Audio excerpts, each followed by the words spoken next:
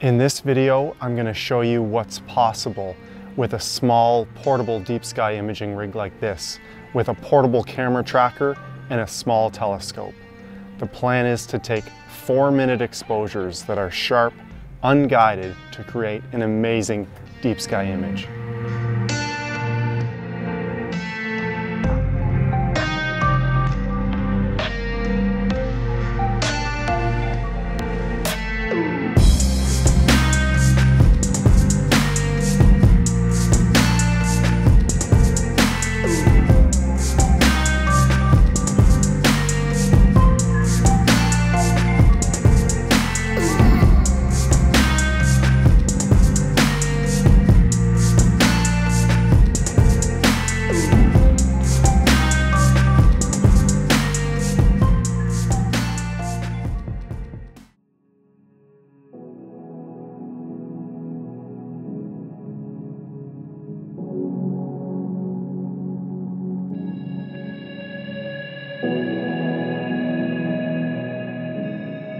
Tonight I'll be capturing a wide field deep sky object using an impressive little camera mount, the iOptron SkyGuider Pro. I've taken countless deep sky images with this little mount, but this time I've added a specialized device that makes a critical step of the process easier and more precise.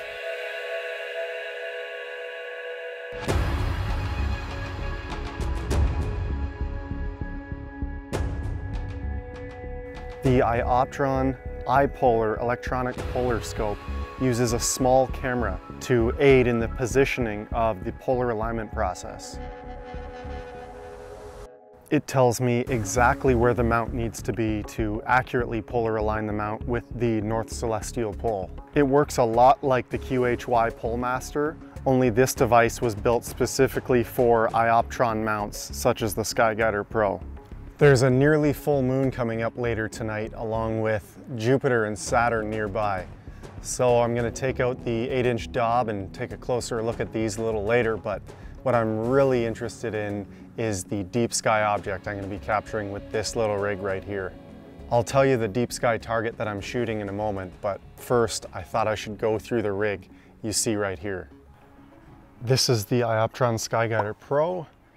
This is the extended counterweight shaft from William Optics. This is the William Optics upgraded wedge for the SkyGuider Pro. This is a William Optics RedCat 51 quadruplet apo refractor. That is a Canon 60DA DSLR camera. Inside of the adapter for the RedCat is an Optolong L enhanced filter. I think that's it. Oh, and a carbon fiber tripod I got on Amazon. Oh yeah, in the dew heater strap here. It's a Kendrick dew heater strap with a little controller.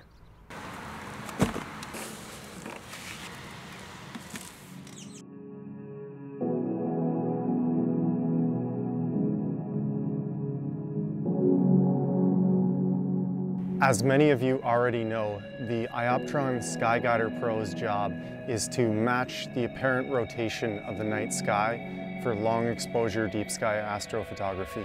It slowly moves along with the night sky at sidereal rate to match its movement. Very simple, yet extremely powerful. If you watched my last video, you'll understand why I'm using a filter like the Optolong L Enhanced tonight.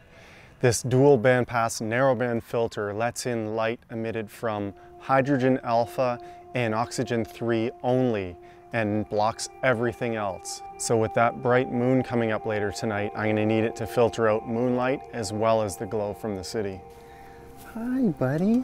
Tonight, the deep sky target is the North America Nebula in Cygnus, NGC 7000. This emission nebula is big, bright, and most importantly, it's friggin' huge. If that weren't enough, it's also in an area with plenty of nebulosity, including the equally impressive Pelican Nebula right next to it.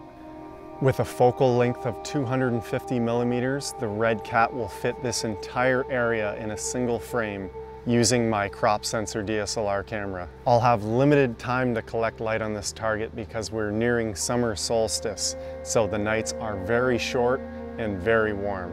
I'll capture as many exposures as I can in the short time I have available to create an impressive deep sky image of the area.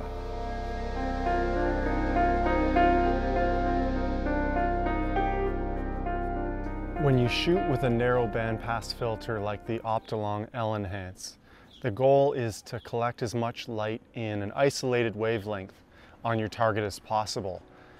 Usually this requires much longer exposures than you typically would shoot in broadband true color. So that puts a higher demand on tracking accuracy and polar alignment as you go longer. With a focal length of 250 millimeters, or an equivalent of 400 with my crop sensor camera, that's some pretty demanding optics to shoot an exposure of 4 minutes. And that's where the iOptron iPolar comes in. When you're shooting with a telescope or a camera lens 200 millimeters or longer, it starts to become demanding on your polar alignment and your tracking accuracy of your mount. The iOptron SkyGuider Pro comes with a built-in Polarscope that you can use to manually eyeball your polar alignment with the help of an app on, say, your phone. This is the way I've used the SkyGuider Pro for years, and I did exceptionally well with this. The problem is if you want to go longer than that, say in the 3 or 4 minute range, you really better make sure that your polar alignment is accurate. As good as I can do with the manual method in my eyeball, it can never match what's possible using a camera and plate solve technology to polar align. I've seen iOptron SkyGuider Pro owners mounting telescopes as big as the William Optics Z73 APO with a 50 millimeter guide scope attached. These are some serious deep sky imaging rigs, and a dedicated electronic polar finder is definitely an upgrade to think about if it's your main deep sky imaging rig. Until the iPolar recently came out, owners of the SkyGuider Pro, their options were to mount a QHY Polemaster using a custom adapter. I know there's a lot of people that managed to do this successfully, and if so, congrats to you. The difference now is that these iPolar cameras were built specifically for iOptron mounts like the SkyGuider Pro, and they mount on so many of them, from the CEM25, the CEM60. There's a complete list of supported iOptron mounts for the iPolar. So I think it's an interesting upgrade for a lot of people because I know there's a need for it. I will say that the experience using the iPolar felt very familiar, of course, to my experience using the QHY Polemaster. It's essentially the same, where you're using a camera to pick out the faint stars and to give you an ultra useful guide to fine-tune your altitude and azimuth bolts on your mount on a level of precision you could never get with your eye alone. The iPolar installation process was interesting, to say the least. If you're technologically sound and you're used to tinkering with things, taking apart the SkyGuider Pro to install this camera might be no big deal to you and actually kind of fun. For people like me, it was a little daunting to open it up and remove the control board and unplug the little cables in there. All in all, it took about 20 minutes. iOptron provides a very helpful PDF instruction manual, and as you can see, I did it successfully. Each iOptron mount will have a different process for installing the iPolar camera. The SkyGuider Pro is relatively straightforward, and it includes this adapter bracket so you can actually close it off nice and neat. The actual process of polar aligning the mount using the iPolar is very straightforward and easy. So the software I downloaded on the iOptron website, the device was recognized on my Windows PC right away. It uses a mini USB cable. As soon as it's dark enough to start seeing stars near the North Celestial Pole, it will plate solve the image, telling the iPolar where your telescope mount is pointed. After that, it provides a cross and a red dot showing the NCP, the North Celestial Pole, and where your polar axis is currently pointed. From there, it's simply a matter of adjusting the bolts, fine-tuning it to get it really dialed in. It's a back and forth process, looking at the screen, making adjustments to the bolts, and just knowing that you're getting a better and better polar alignment, getting closer to perfect, is very motivating to really get it bang on. The iPolar works as expected, no surprise. A 4-minute exposure using the iPolar to polar align razor sharp stars, even at this equivalent 400mm focal length in a 4-minute exposure. So that's really impressive unguided on a little mount like the SkyGuider Pro. Truth be told, I would have shot even longer than 4 minutes if it wasn't so hot out. My shots were coming out at 28 degrees Celsius each, just cooking that poor sensor in my 60DA. Here's how I feel about devices like the iPolar on the SkyGuider Pro. It's an obvious upgrade for some of the larger mounts, some of the primary deep sky imaging rigs, as a useful way to just really dial in your polar alignment. For mounts like the SkyGuider Pro, I considered it to be my portable, quick setup, grab and go mount. I mean, it's got an internal lithium-ion battery. I love that about it. I wouldn't ever hook it up to the laptop. It was just a remote shutter release cable, DSLR only, pick it up, put it on the beach, bring it camping, wherever I want. Now that I've installed this iPolar, I have to polar align using computer-controlled software only. I've physically taken out the visual polar finder scope. I mean, I could put it back in, but I put this camera in here now. So now I'm gonna have to connect to my computer anytime I wanna polar align the mount. So yes, I'm gonna be able to really dial in my polar alignment on another level and shoot way longer than I ever could on this mount before, at the cost of complexity and adding more gear. So if I wanna bring this somewhere to a dark sky site, I'm gonna need it to bring a portable battery pack.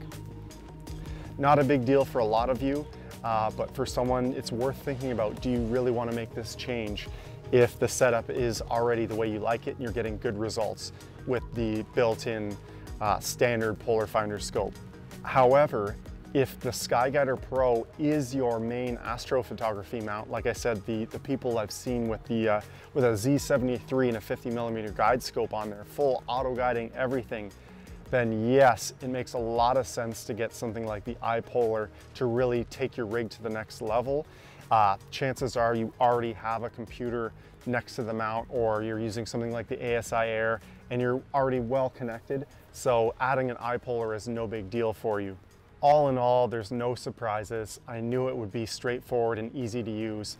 Very similar to the QHY Polmaster process, but I know a lot of people had trouble finding the correct adapter, if there even was one, for the Polmaster and the SkyGuider Pro and all the other iOptron mounts. So the iPolar was developed to fill a need from the astrophotography community, and it does its job well. I hope you enjoy the image at the end of the video, and until next time, clear skies.